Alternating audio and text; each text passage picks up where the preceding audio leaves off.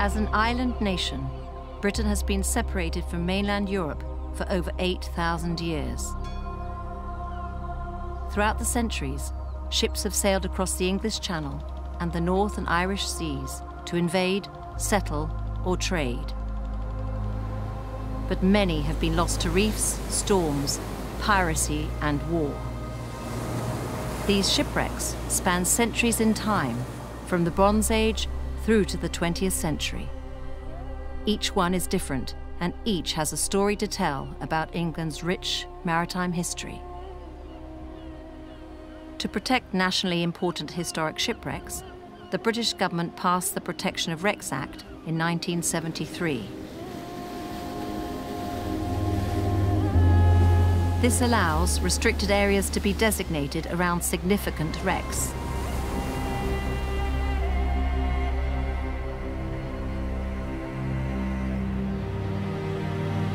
By 2023, 57 shipwrecks were receiving vital protection from Historic England through a licensing system of custodians.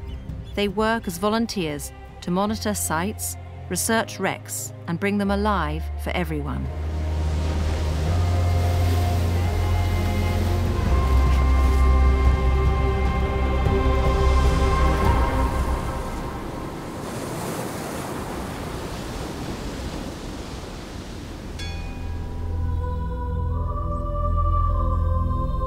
On the 8th of January 1749, the Amsterdam, a ship of the Dutch East India Company, set out fully laden on her maiden voyage to Batavia in the East Indies.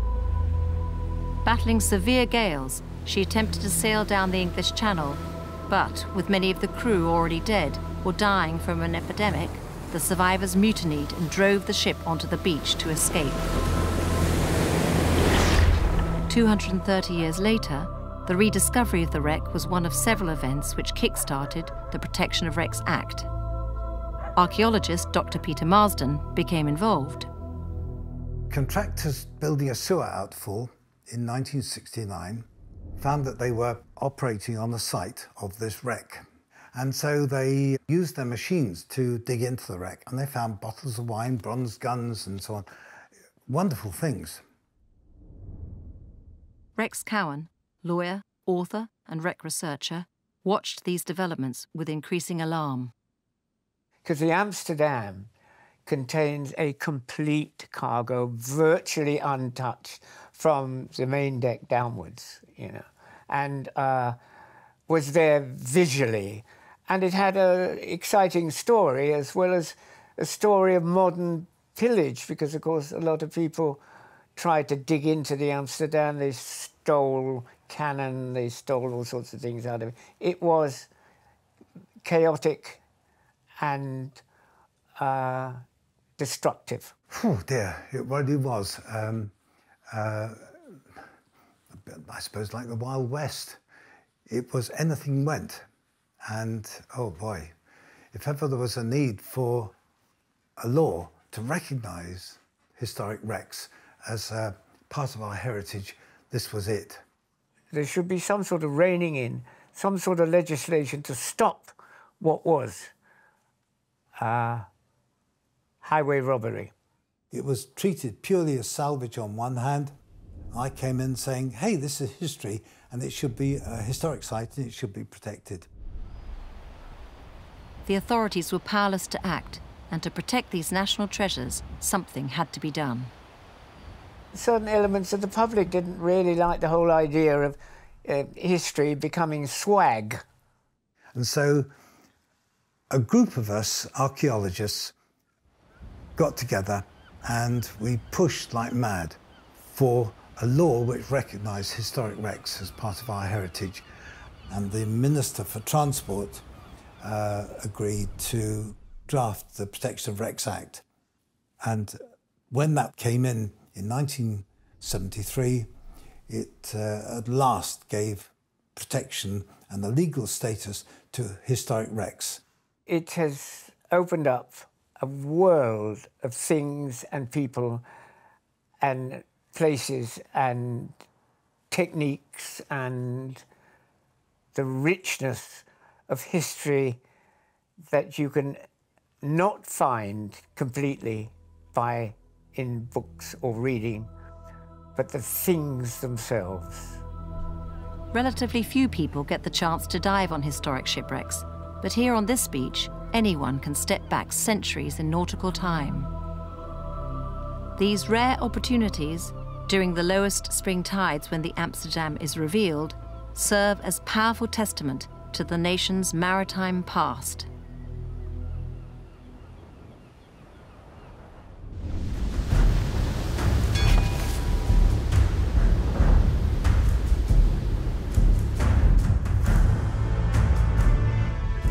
Lost in 1757 in the eastern Solent Channel lies the wreck of a ship which radically changed the design of warships up to and beyond the Battle of Trafalgar.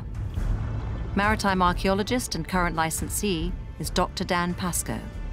Well, I can't quite believe it, but I've been diving in protected wreck sites for nearly half my life. I've been a licensee for, I think, 13 years now. I just love it. It's my job, and it's what I do for my hobby. And it's just brilliant. It's taken me all over the UK. But my favourite has to be on the south coast, in the Solent, where HMS Invincible lies on Horsetail Side. So much of it survives. It's probably the best preserved mid-18th century warship in the UK. It's preserved from the stern to the bow, from gun deck down to the floor ship on the port side. And then the starboard side, that survives too, but in 4 huge chunks that have broken away from the port side and lie separated just to the north. But if you were to piece it all together, nearly 75% of the ship survives.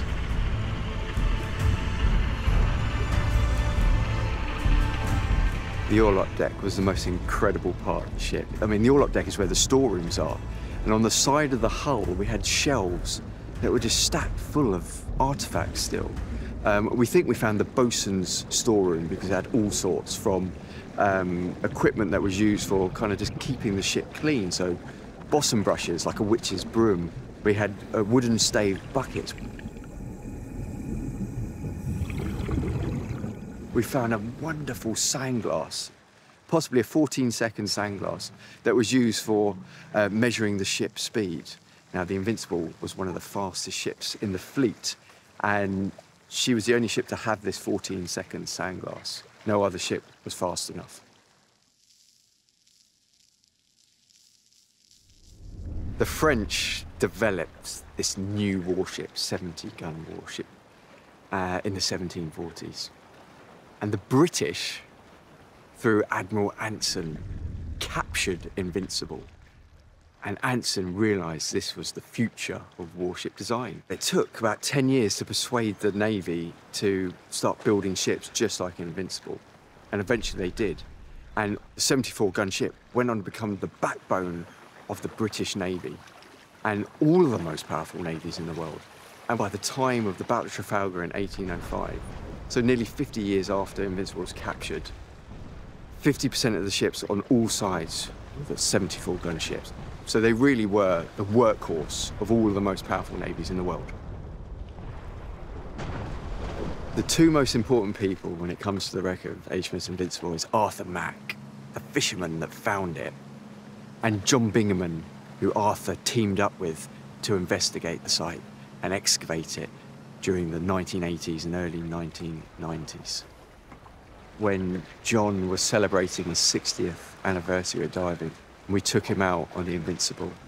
And it was just brilliant, swimming around the wreck with John.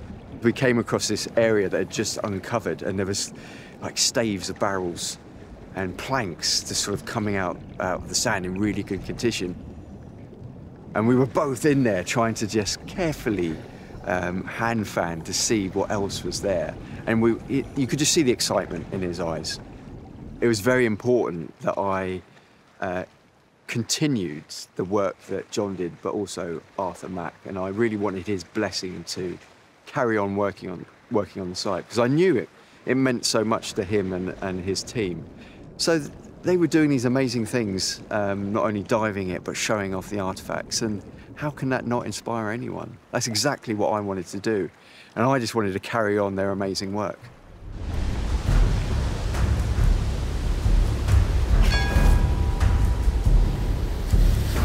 HMS A1, the Royal Navy's first all-British-designed and built submarine, was launched in 1902 in Barrow-in-Furness.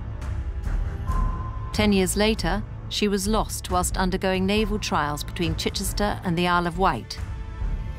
In 1989, a local fisherman snagged his nets on the hull of this uncharted wreck, and local diver Martin Woodward was asked to investigate. At first it was thought that it might possibly have been a Holland-class submarine because the Holland 5 was lost some way to the east. When we looked at it, obviously the conning tower features and everything else pointed to it being an A-class submarine, and obviously coming back to look at the records, it was quite easily identifiable, and then correlating that to the loss of the A1.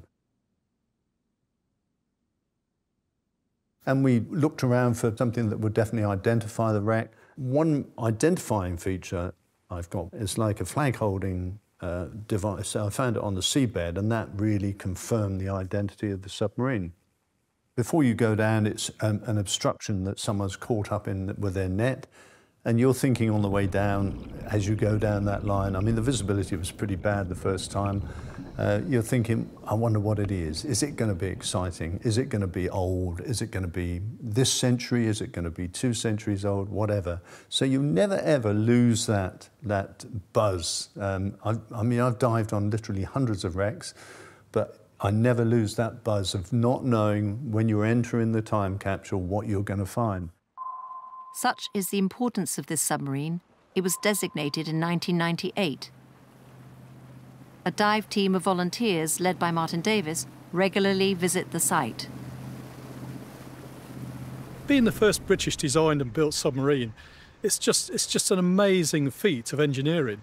And to see it still almost in one piece there, out, you know, just out here in the Solent, it's just truly amazing. And I really get so excited about diving it each time. It's just a fantastic dive that anyone can do. You know, it's geared only at 14 metres deep, and yet anybody in the world got a diving qualification, can come and dive it with me. And I really enjoy chaperoning people around it and giving them the history about it, because it truly is just an amazing feat of engineering. It's 120 years old now and still actually truly looks like a submarine in a lot better condition than a lot of wooden wrecks. So our dive team mainly comprises of volunteers here from South Sea Aqua Club. We're diving the wreck about a dozen times a year. This involves initially just doing some monitoring of the wreck and making sure that it's in good condition.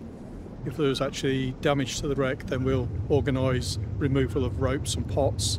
We'll also start looking at some of the sediment on the wreck and the wildlife on the wreck as well, which is really important.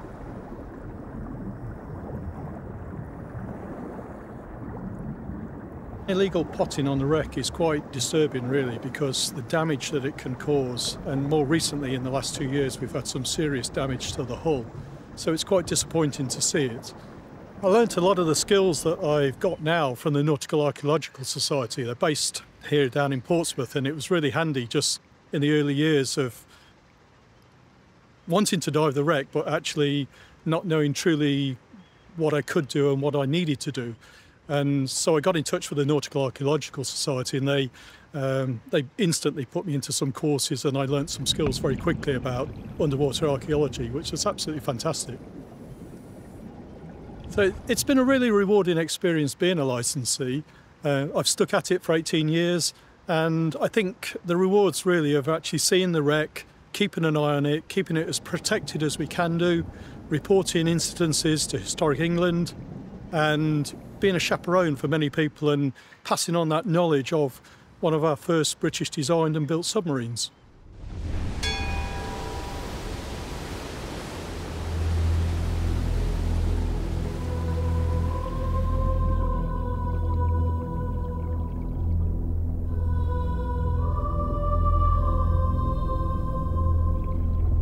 Unless you're very lucky, finding an undiscovered wreck usually involves painstaking research and hours spent underwater.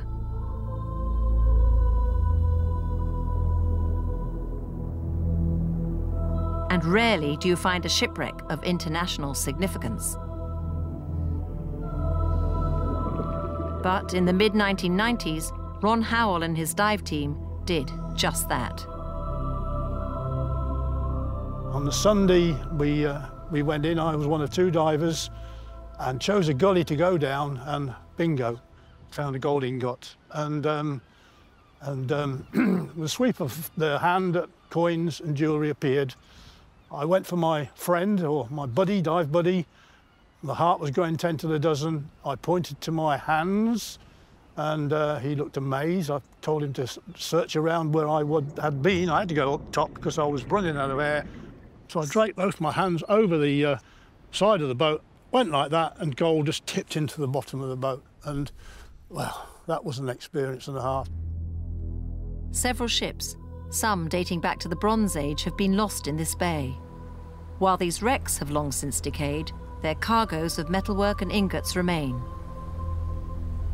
These unique finds have reshaped our understanding of Bronze Age trade in Europe, as well as taught us more about an important 17th century wreck.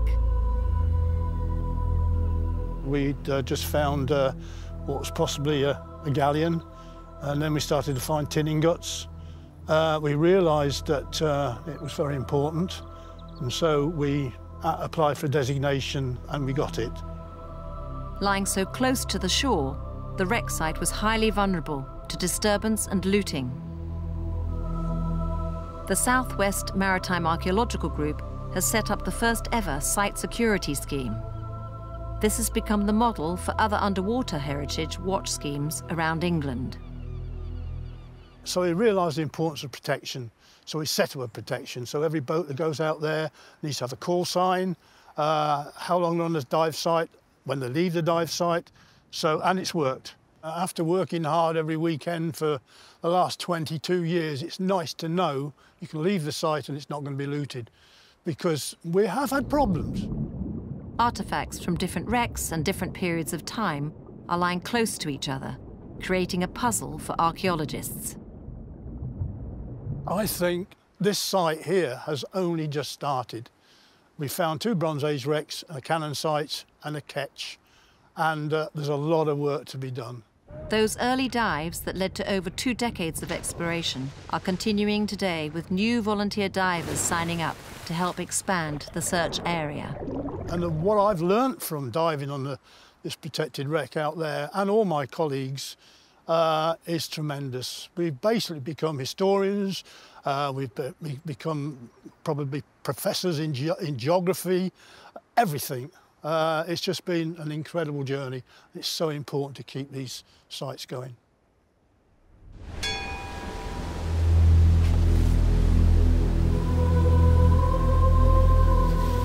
In 1740, the Rooswijk, a Dutch East Indiaman, was outward bound from Holland. Fully laden with silver ingots, coins and general cargo, she was lost in a storm with all hands and was driven onto the treacherous Goodwin Sands, known to mariners as the Great Ship Swallower.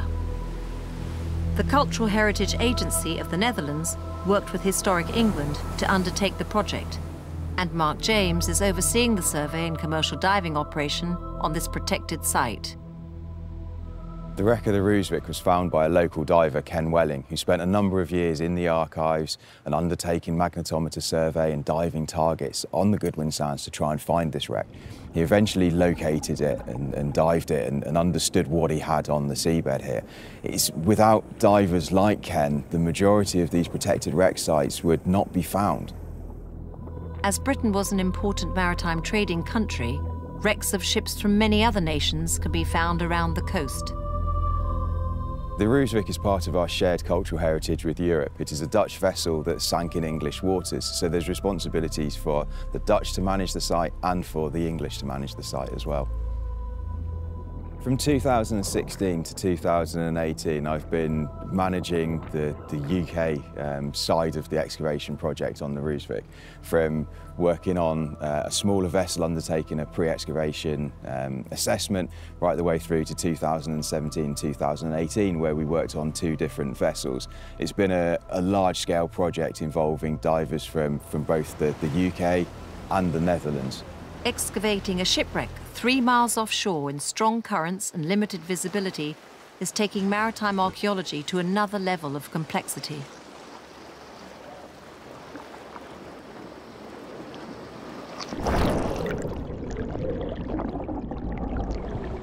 The excavation of the Ruzvik was primarily undertaken by a large-scale professional archaeological team, and some of this had to do with the diving techniques that we needed to use on site.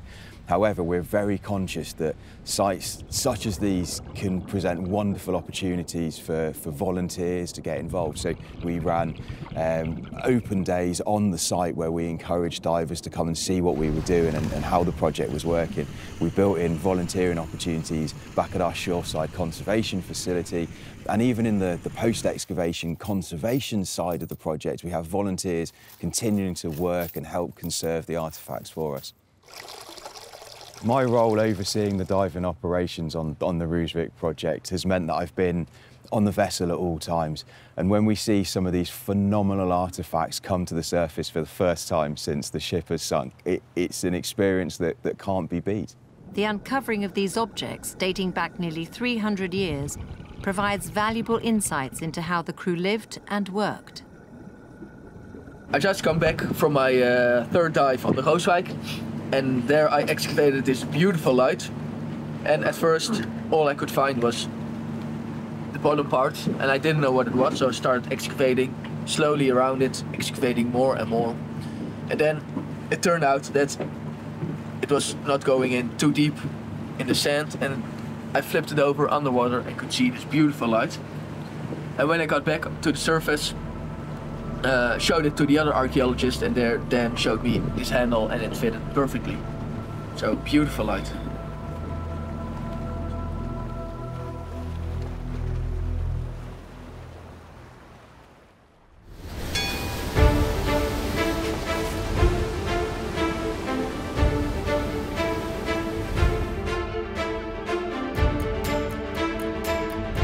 Lying partially buried in Studland Bay off the Jurassic coast, it's the oldest wreck in England where part of the vessel still survives. I'm Tom Cousins, I'm a maritime archaeologist at Bournemouth University, and I'm also the licensee of 3 protected wrecks just out here. We've got the Studland Bay, the Swash Channel, and our latest one is the 13th century mortar wreck.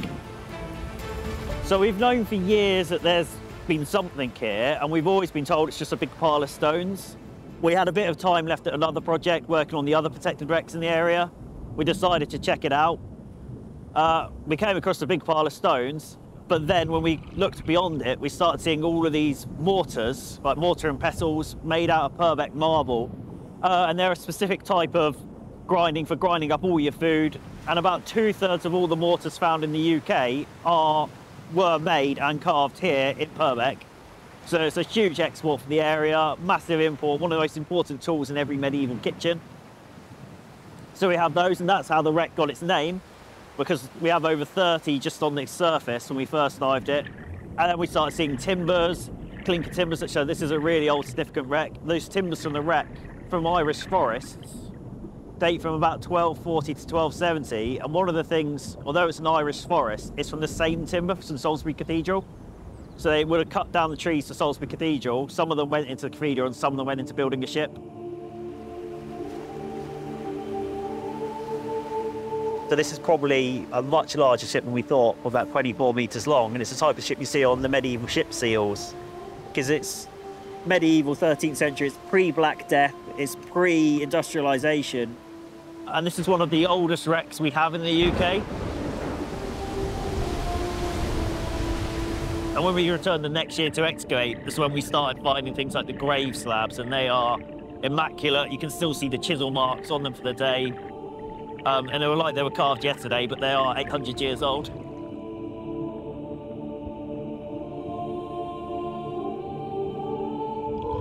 Even as licensees, we can't just go down and pick stuff up. We have to have a plan, a conservation plan, and a museum for it to go into.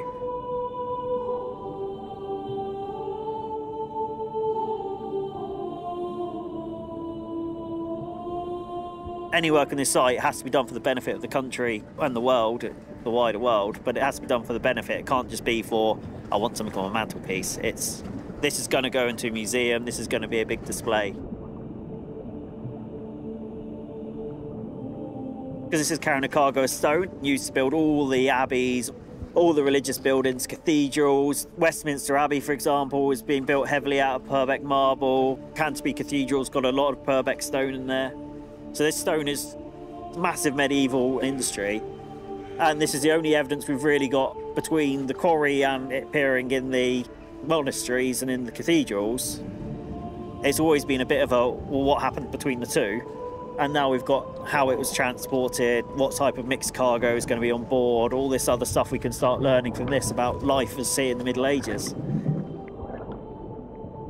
It was very, very exciting and very seeing the site and researching all the finds that we were finding.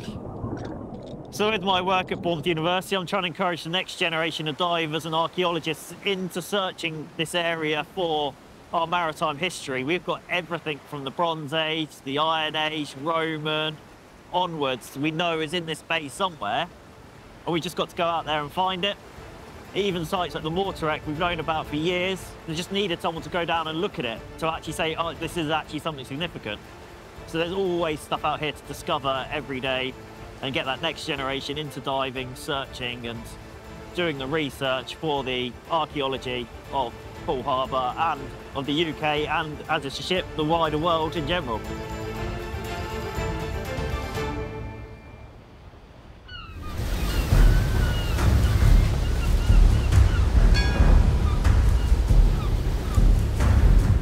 Many people are familiar with the Mary Rose, the flagship of Henry VIII's navy, which sank in the Solent Channel in 1545, whilst fighting an invading French fleet. Although its sinking was a disaster with over 600 men lost, in archaeological terms, it was a gift, a time capsule of Tudor artifacts. Rediscovered in 1971, the bulk of the hull was fully excavated and raised in 1982.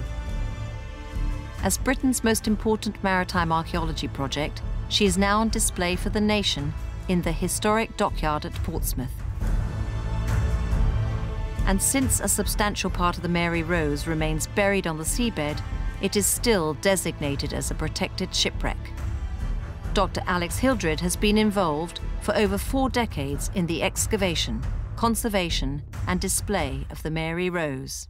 When I first dived on the Mary Rose in 1979, I had no idea that I would still be part of this wonderful project so many years later. As we were excavating the wreck, we could actually see she was degrading. To actually empty the entire wreck and lift it required 85 dives a day, sometime with 45 different divers. We had 11 airlifts working on either side of the wreck, and then you'd have survey people coming in when the tide wasn't running enough to excavate. So the sheer size of the operation could not have happened without volunteer divers. The protection of Wrecks Act, I think, has been absolutely vital to the Mary Rose. If she hadn't been protected, a number of things could have happened.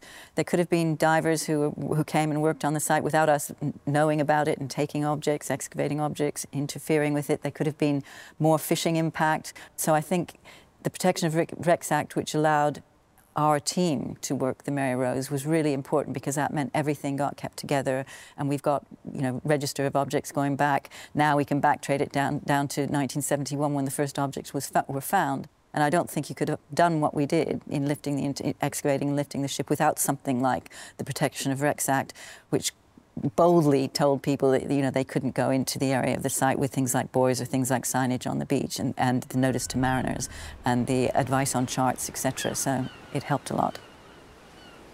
We have over 19,000 artifacts recovered from the Mary Rose. That excludes timbers, samples, human remains, and all of them have got a wonderful meaning. It's a cradle, if you like, for all of these objects, which give you a slice of Tudor time. And you can look at it and you can visualize the objects and you can try and understand it in a way that you can't do just by reading through history books or looking at paintings. I mean, things like the chest full of longbows, so 50 longbows in a chest in storage or up ready to be taken to the castle deck. Absolutely amazing, opening the chest and seeing the different colours of the yew longbows, those are wonderful. But things like tiny maple wood spoon, a beautifully carved spoon. Or even some of the combs. We've got about 80 combs, mostly made of boxwood, and they're just like the knit combs that you would use on your family today. Shoes, you know, how personal are those belongings? These things, how did they get into the Mary Rose? Who did they belong to?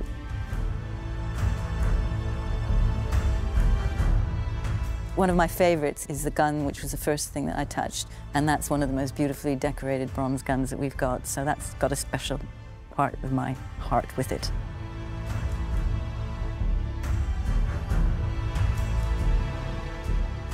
The fact that I was one of those people who, between 1979 and 1982, helped with the excavation is just amazing, and this is happening all over the country, the potential for people to join teams that will change their lives.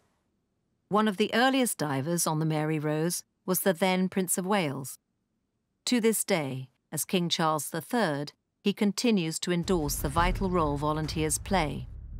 Volunteering is a most commendable initiative, and the dedication displayed by those who offer their time to support charitable causes is truly admirable.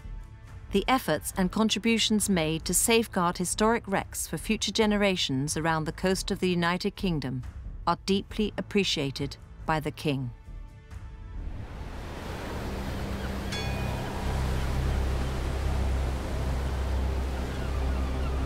The interest in uncovering and learning from our past has never been greater, and around the coastline of England, there are many more shipwrecks still to be discovered. All the wrecks still have so many stories and secrets to reveal, so we need a new generation of enthusiasts who are able to tell those stories, to illuminate the past. You know, without ordinary volunteer divers, we wouldn't have found out half of what we found about what is underwater, never mind be able to identify the important wrecks that need protection.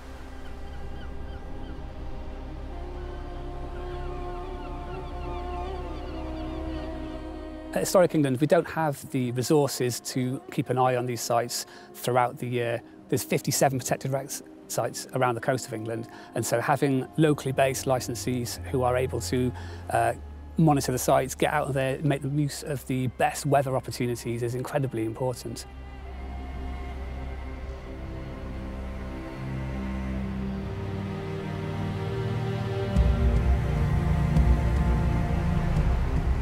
Without volunteer divers, I don't think we would be half as far along the archaeological and underwater cultural heritage route as we are at the moment.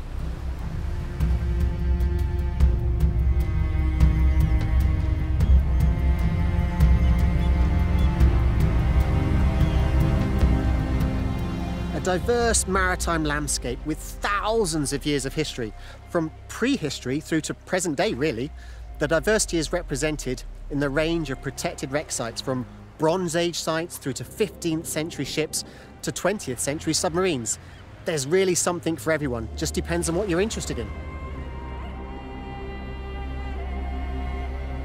We need to get, the next generation not only interested in diving the 57 sites that exist now, but to find another 57 sites, because we're in the UK.